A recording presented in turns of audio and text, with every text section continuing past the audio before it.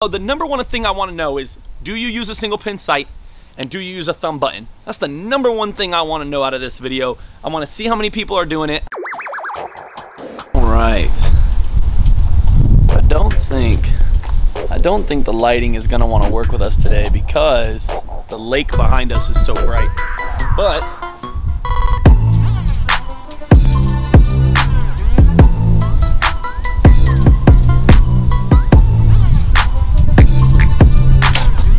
what's up, everybody? Welcome to Shield Outdoors. My lighting is probably not the best it could be right now. Probably because the water behind me is so bright. It's messing up my my color a little bit. But clearly, I got myself a new bow. In the last video, all I did was show you this new bow, and I feel like it did pretty good. Got a lot of comments, a lot of attention, so I thought I would show you guys some of the stuff I put on there. And some of the accessories. This is my brand new Bowtech Solution SS, and I started completely new. I started all new this year. Every single item I use for bow hunting this year is going to be brand new. I'm starting completely fresh. Even a new form. The guy at Cutting Edge Archery in Greensburg, Indiana, kind of like went over some tips of how to change my form because I have some shoulder mobility issues and I have not felt this confident in years. So I thought I would show you guys my new setup. I even went to a little thumb thingy, whereas I used to have a wrist wrap.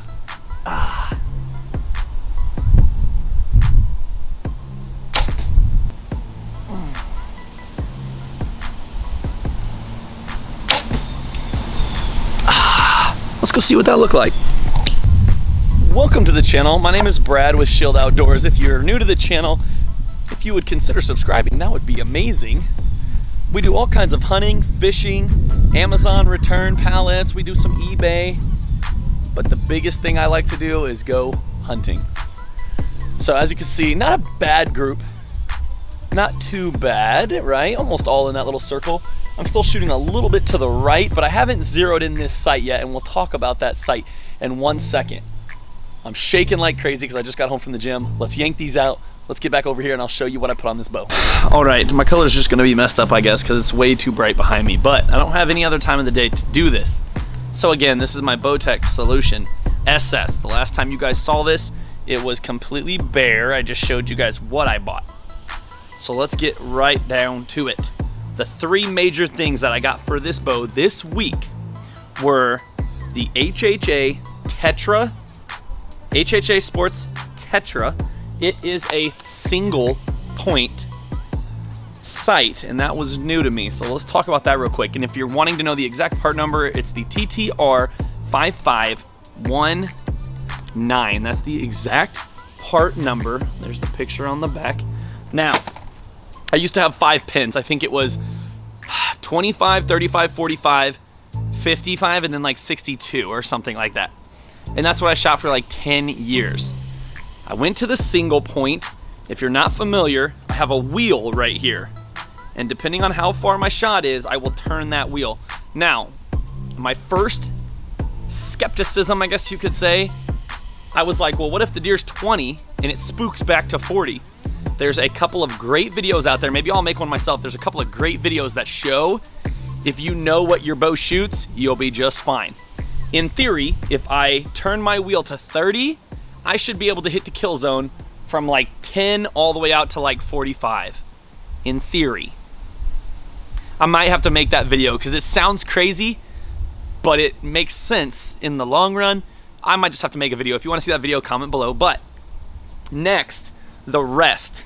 Oh yeah, and I forget what this cost me. I want to say this was around 150 bucks. But I love it so far. Absolutely love it. Next, I put a QAD Ultra Rest HDX full containment drop away arrow rest. Wow, really, the AC unit gonna do me like that? So I got this Ultra Rest, and it came with some different parts and some different stuff. But I basically set it up just like this, or I had it set up. Cutting Edge set all this up for me since I was starting all brand new. I wanted a whole new opinion for everything. I wanted to change my form. I wanted to change everything. So he set all this up for me. Now, of course, Bowtech got like red in their emblem and their little deadlock system was red. So I got the QAD to match. Kind of looks cool, right? Kind of looks good. So I got this rest. It is a drop away rest, which means when I set the arrow up, right, the arrow is contained in this little area, and then when I shoot, that falls. So it gets out of the way of the vanes and all that stuff. That was about 135, I want to say. But QAD, I mean, it's like, that's like industry standard, probably above standard. Excellent rest, no problem with that. Now, the big thing that I changed, oh, and he also, when he strung up my like my little peep sight, he put some red threads in there, which looks dope, and a red loop. Woohoo! So yeah, I did get the OD green. There's no camo to this bow, it's all OD green. And then I have like random red parts on there, which I thought that was kind of a cool, I thought that kind of looked cool. But one of the biggest changes besides going to a 1-pin sight is I went to a thumb button. Trigger hunting handle release, whatever you want to call it. Now, I shot these when I was a kid, but like back then, like 20 years ago, I thought that was like the amateur thing to have, was a thumb button. Well, now that people have been using it a lot, I actually love it. And I wanted to go back to it. So I went back to a thumb button, and this is a pretty cheap one. This is pretty low end in the comparison to the big scheme of things, because they have freaking releases that are like $400. This one was like 110, I think. I think for the sight, the release, and the thumb button, I think I paid like 500. Not a bad, not too bad. But this is the TrueBall Max Pro Plus, and it's very, very simple. Very simple, got a little wrist thing, and I probably would use this, especially in the hunting scenario, because by golly, if I don't drop this out of the tree stand as soon as a buck walks up, I probably need to order 2 and like keep one on the bow and keep one like in my coat pocket, because I just promise you I'm gonna drop this sucker. But it does have an adjustable trigger, I guess you could say. I can spin it around this way. I can also buy different sizes of the actual button. It's pretty nice. Now, there was a big consideration in going to this. You can get some that you physically have to close. You can get some that only open like this. And there's some that you latch it on and only the thumb releases it. I don't know the concept behind all of them. But I figured I like this the best. I can manually open and close it, because if I'm hunting and I play with the camera with my right hand, I can reach down, look down, snap it on, and be ready to go. That was my thinking. Also, I can snap this on and leave it on there. I can leave it hanging on the bow and not even have this attached to my wrist. So that's why I went with those items. Now, really quick, we're gonna talk about my form. So, I have some shoulder mobility issues. My scapulas don't like to roll down and back like they should.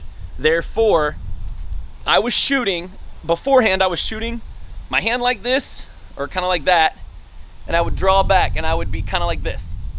The problem is my shoulder doesn't roll back out of the way, and my bicep and my forearm were getting smoked. So, Cutting Edge in Greensburg, the owner, a freaking G, an OG in the bow world. So, he goes, hey, you want to change your form? I got some changes if you're willing. I was like, yep, let's do it. He was like, I want you to hold the bow with 2 fingers, curl these under. So now my hand is kind of canted a little bit, and it kind of cants my arm out of the way and helps relax that shoulder back. And then on top of that, I don't stand straight like this anymore. I kind of keep my feet at a 45-degree angle. So now the bow is already away from my arm as compared to here. Here's my string when I am holding it straight out to the side. Now I kind of have a more relaxed 45, and I love it. I am shooting more consistently. I've only had this bow set up for 5 days, and I'm shooting more consistently 5 days in than I did for 10 years with that other bow. I did shoot okay, especially when I was like a teenager. When I was like 18, 19, 20, I shot all the time. When I lived in a trailer in the ghetto, I would shoot rabbits and possums that would try to get under my house, my trailer. I would shoot them on a daily basis and be just fine. But I want to be the best I can be There is a difference in precision and accuracy. I want to be precise and I want to be accurate. So that is my setup. Thank you so much for watching. Drop a comment below what you think about this stuff. The Tetra, HHA Tetra, the QAD, and the True Ball. Let me know. The number one thing I want to know is, do you use a single pin sight and do you use a thumb button? That's the number one thing I want to know out of this video. I want to see how many people are doing it. I knew I wanted to completely switch it up. And if I don't like this, no problem. I can change next year. But I wanted to try something completely new. I wanted to see how I would like it. You got to have an open mind. In archery, in hunting, in fishing, technology advances so much, you got to have an open mind. Sure, you can do it the way you've been doing it. Sure, you can do it. You don't have to spend a lot of money to kill deer. You don't have to buy the newest, latest, and greatest everything to kill deer. This was the first bow I've bought in 10 years. Actually, probably about 15 years. Trust me, you don't have to spend a ton of money to kill a deer. But I wanted to try something new. I wanted a new form. And I think we're gonna be just fine. I think we're gonna be A-okay. Thank you so much for watching. Drop a comment below what you think. Drop a comment below if you use a thumb button and if you use a single pin sight. If you want a more in-depth video about each item, let me know in the comments. This was just a quick overview of what I've done in the last week.